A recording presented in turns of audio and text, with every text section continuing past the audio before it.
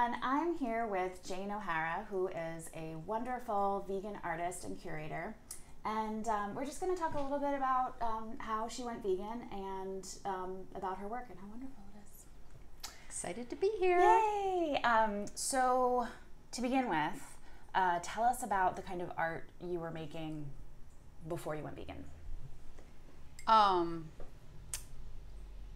Nothing specific. I went to art school and I painted what they told me to paint, and I've always done some, landscapes and still lives and things like that.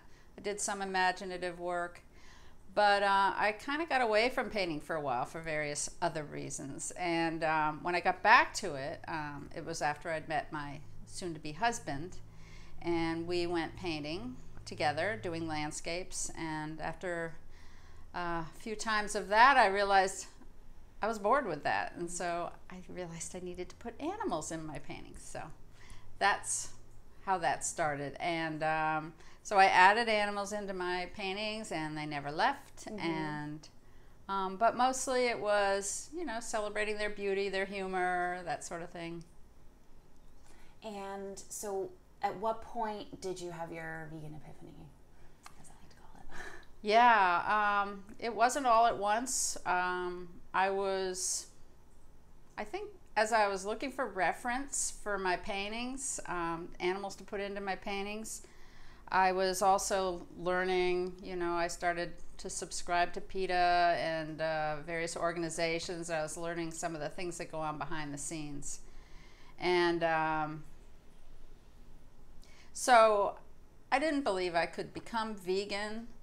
But I was always messing around with my diet. I dropped dairy fairly early on, and things like that, but I would still have cheese, eggs, drop red meat at one point, then chicken, so it was always a little back and forth with it all.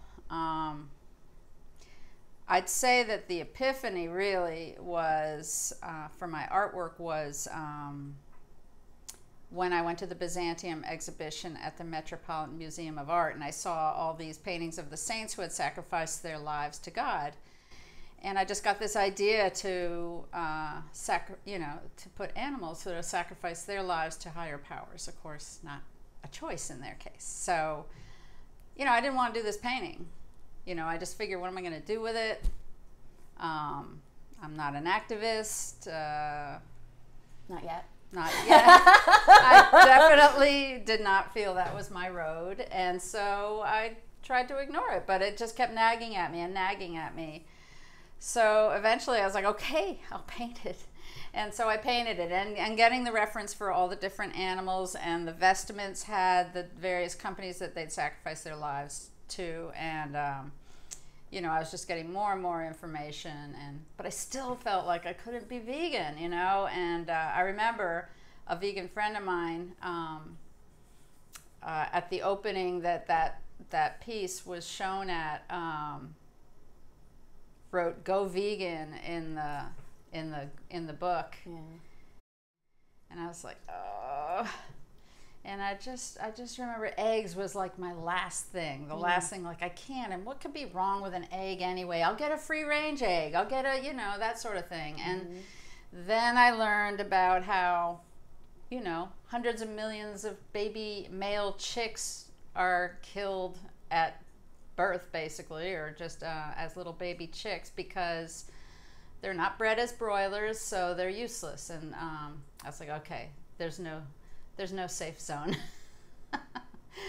So that was when I became vegan, and so I think that whole thing kind of upped the ante as far as my artwork as well. So the painting you're talking about is called Sacrifice, yes, right? So I never knew the backstory behind it. That's so wonderful. So Sacrifice was is that sort of like the marker, like before and after? It is. I was beginning to have a darker kind of more worrisome element come into my paintings before I did Sacrifice. I was using the road as a metaphor for vulnerability.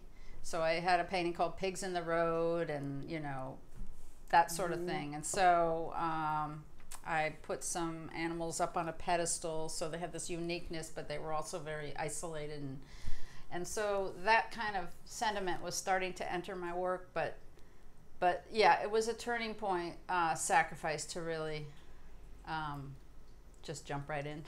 Mm-hmm. And so now that you're vegan, how do you feel different? Is there a difference in your creative process? You know, physically, mentally, emotionally, spiritually, all that stuff. It's been a really profound change, much more than I ever would have expected. Because you know, as I was approaching veganism, as I was slowly getting there, it was all about deprivation. It always felt like, what am I losing? Mm-hmm. And I never had any idea about what I was going to gain. And the biggest thing I've gained is this just feeling of a clear conscience. It's amazing. So that is huge. I also happen to think the vegan diet is very healthy. So I feel like I'm healthier than I was before. And what else? It's affected my artwork. I think that when I live in denial and that there's areas that I don't want to look at, you know, my heart can't open completely, and I just feel like my heart has opened more. So that definitely affects my artwork. You know, I just feel like I'm right there with the animals I'm painting. So we are going to have lunch now.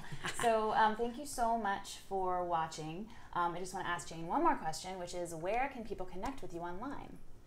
Well, my website is myname.com, janeohara.com. You can also get to the same website, different part, beastsofburden.org. And that's Beasts of Burden. Instagram? Instagram, Animal Lounge, Facebook. Cool. Twitter. Awesome. Thanks for watching. Yeah. Bye. Bye.